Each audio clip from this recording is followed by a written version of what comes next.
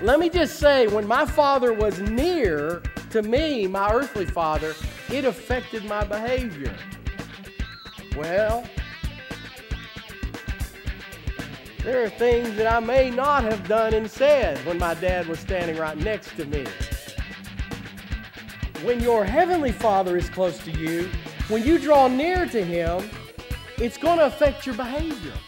My God is awesome. He can move mountains, keep me in the valley, hide me from the rain. My God is awesome. Heals me when I'm broken, strength where I've been weak, and forever He will reign. Let's sing that again. My God. My God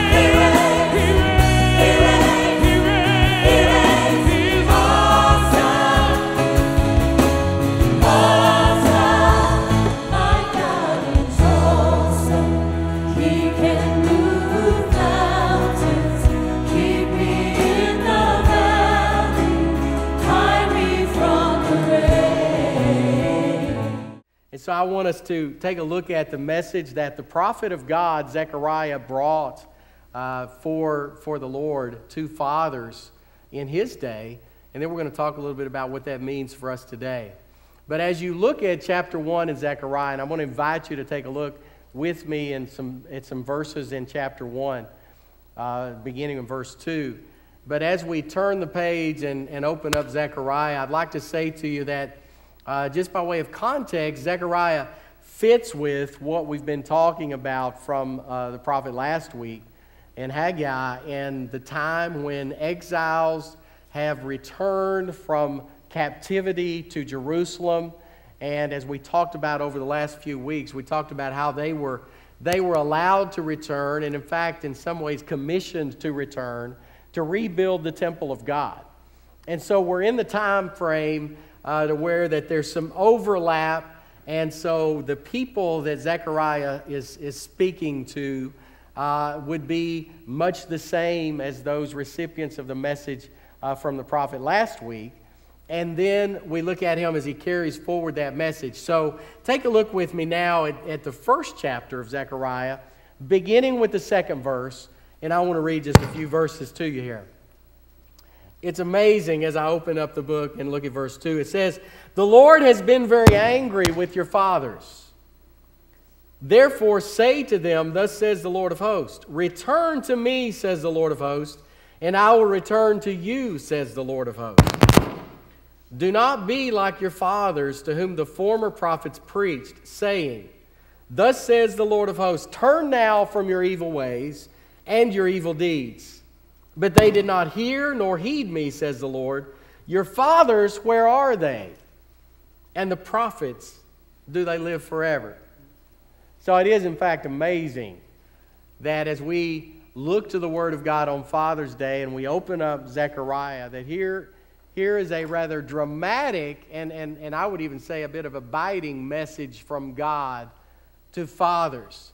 The message that he sends to them is verse 3 especially, and I want to focus there, where he says, return to me and I will return to you. God says, return to me and I will return to you. Clearly, the fathers that the prophet Zechariah draws attention to, clearly they had drifted away. They had been disobedient. They had not obeyed. They had not listened to God. All that comes out in these verses in the first chapter.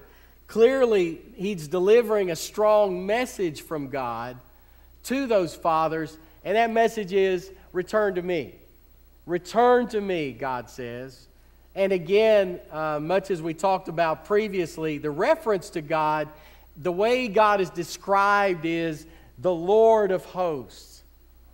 A God who is sovereign ruler over all, a God who is a commander God, a God who's in charge, a God who is over the hosts of heaven, the multitudes, over all things. He's the Lord of hosts, and he says, come back, return to me, and I will return to you.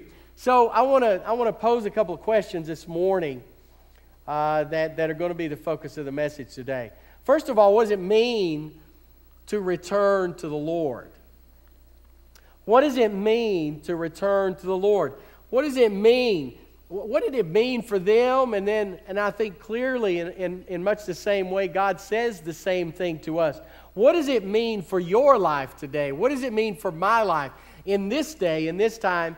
What does it mean to return to the Lord? And then what does it mean for the Lord to say, I will return to you? Return to me, and I will return to you.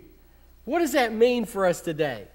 What does it mean? First, I want to just make note of something, because this is not a message from God to people who lived way back, 500 years before Christ, approximately in the day of Zechariah the prophet.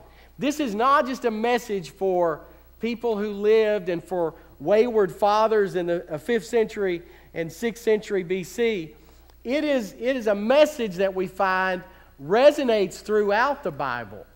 If, for example, if you want to look at James 4:8, the 8th verse of the 4th chapter of James in the New Testament.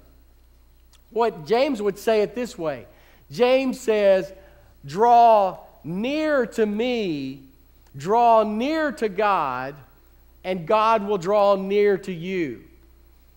It reads that way. God is saying through James, in that first century after Christ has come and lived on earth and been crucified and raised from the dead and ascended into heaven, the message is basically the same that God uses through James. He says, draw near to God and God will draw near to you. Now let's go forward and also in the New Testament to a book called Hebrews. And I want to read a passage from Hebrews. Make a note of Hebrews chapter 7 and the 19th verse. And listen carefully to what Hebrews says. Hebrews says in verse 19 of chapter 7, for the law made nothing perfect. On the other hand, there is the bringing in of a better hope. Now let me just stop right there to say what the writer in Hebrews is saying is the law could not make perfect, but there is a better way. There is a better hope. There is the bringing in of a better hope than the law. And that is, of course, a reference to Jesus. That Jesus is a better way than the law. Jesus is a brighter hope than the law. Jesus is able to do what the law could never accomplish. Now finish verse 19 in Hebrews 7, and it says, through which we draw near to God. So what the law could not do, the bringing of a better way, and Jesus is the way, could do.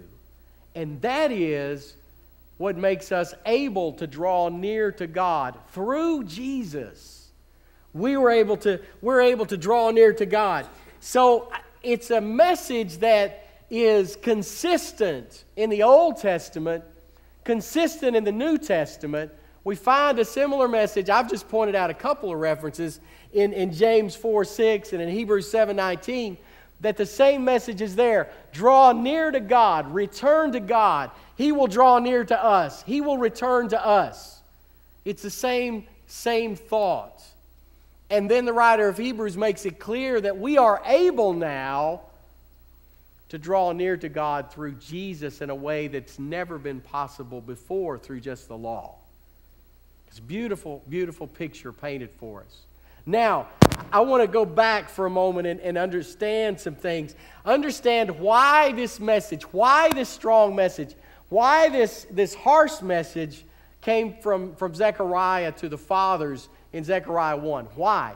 Understand the why with me for a moment. Why does it matter in his day, and why does it matter so much today? It's because if you go back and read chapter 1, it's because the fathers had not listened.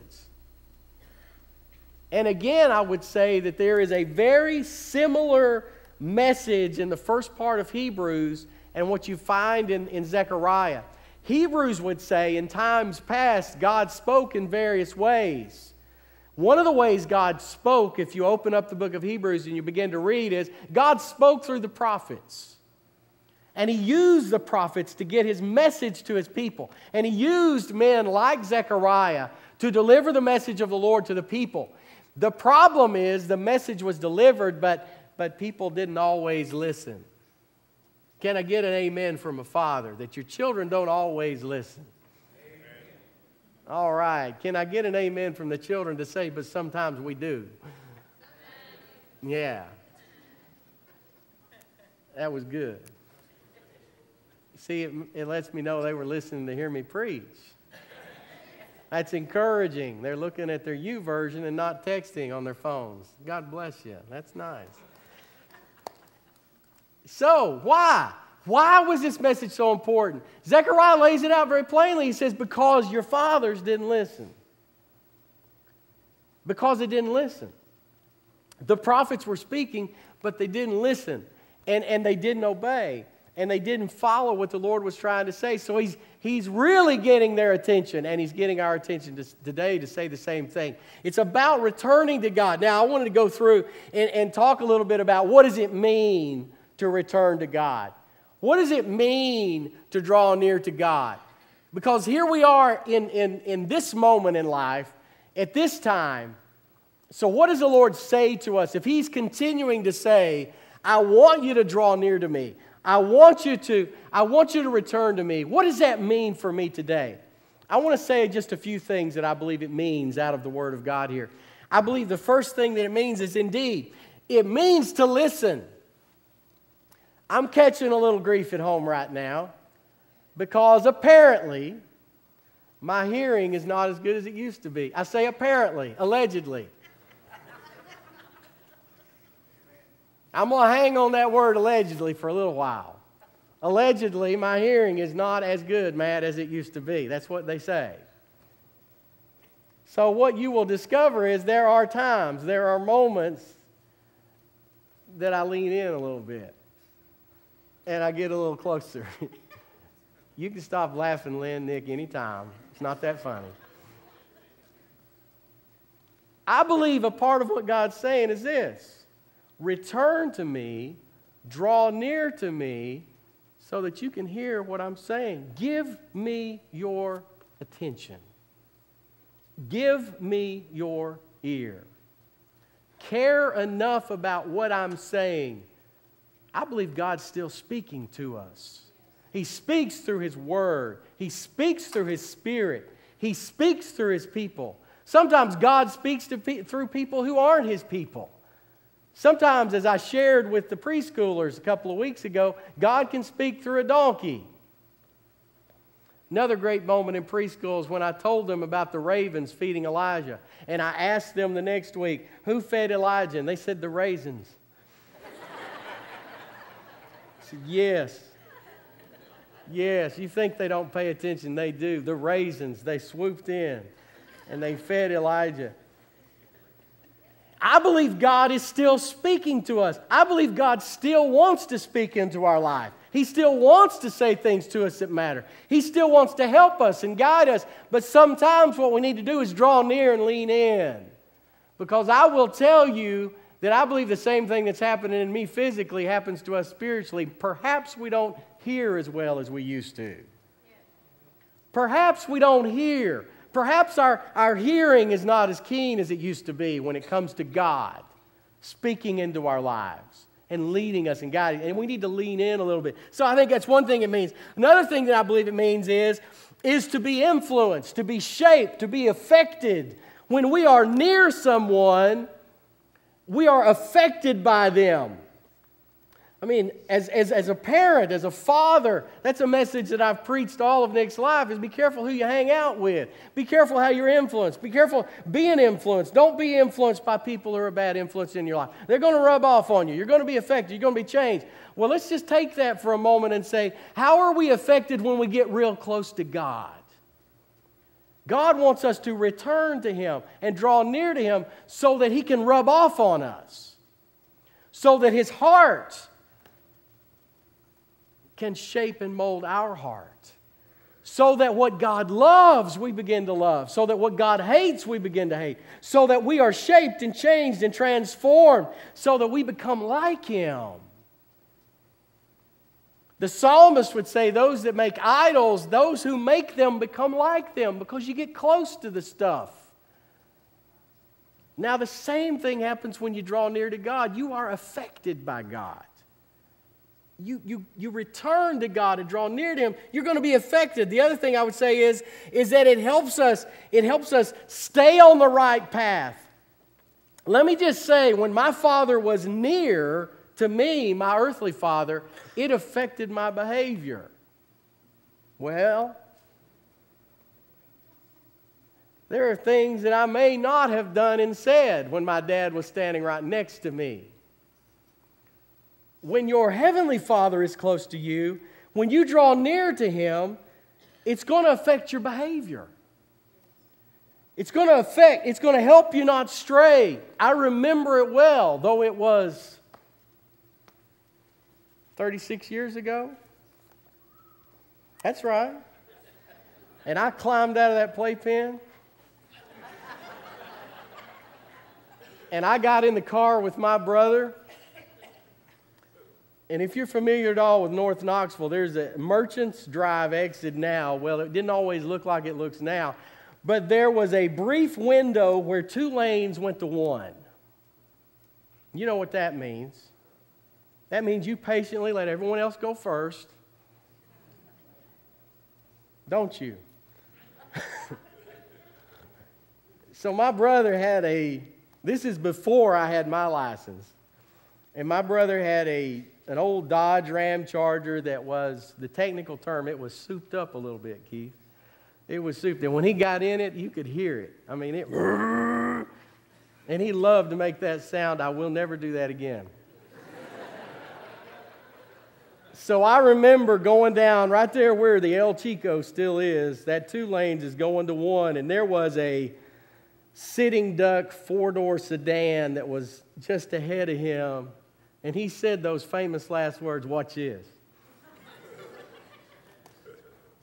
And he blew by that. He had to have been doing 75 miles an hour by the time we got to the Waggles. And we were going home. And we pulled in the driveway at home. He didn't know my dad was in that sedan.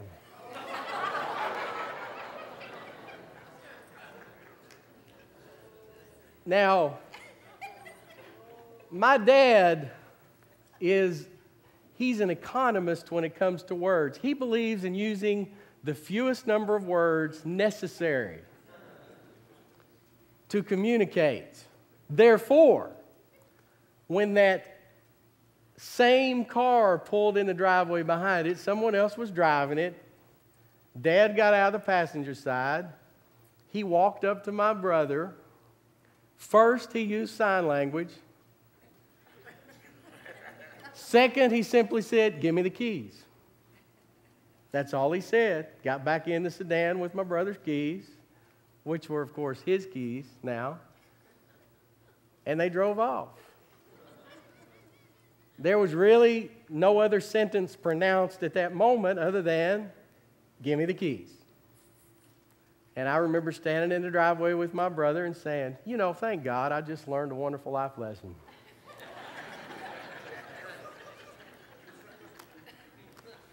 Hence, I am the great driver that I am.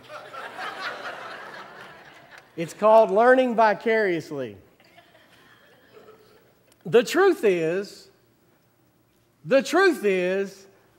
would my brother have done that had he known my dad was in the car? No, of course not. And if we draw near to God, if we return to God, if we draw near to God, if we are listening to God, if we want to be close to God, if we want our heart to be affected by God's presence, our mind to be affected by God's presence, our behavior, we will be less likely to wander off.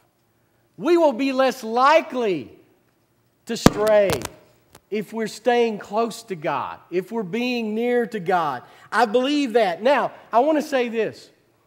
As you go through Zechariah, as you go through this book, one of the things you'll notice is, although Zechariah does treat ethical concerns and he treats the ways that they were disobeying and violating the law and the commandments of God, but Zechariah's message is not simply a message of do this and don't do that. Zechariah aims for the heart. And here's where I want to focus a little bit for dads today. Because I think as men, we love to be about what we do. We're a little more comfortable with fixing what's wrong through our actions rather than looking a little bit more on the inside. And clearly, Zechariah the prophet is saying, yes, pay attention to what you do, but take a good look at who you are. Because underneath it all, Zechariah is saying, first of all, let's understand it's a heart issue. Let's understand it's a heart issue. It's not just your behaviors. It's not just what you're doing or what you're not doing. Let's take a look at the heart. When I think about what does it mean to return to God, I have to start with the heart. I have to start with a heart that wants to know God, with a heart that wants to be near to God, with a heart that wants to connect with God. It is there that we begin. Yes, how we behave is important, and I haven't glossed over that. But as men, sometimes we don't want to pay attention to the heart. We look forward in Zechariah 2. I want to just lift one verse up out of chapter 2, verse 8. And God's speaking about His people, and He refers to His people as the apple of His eye. Isn't that beautiful? God says, whoever touches my people touches the apple of my eye.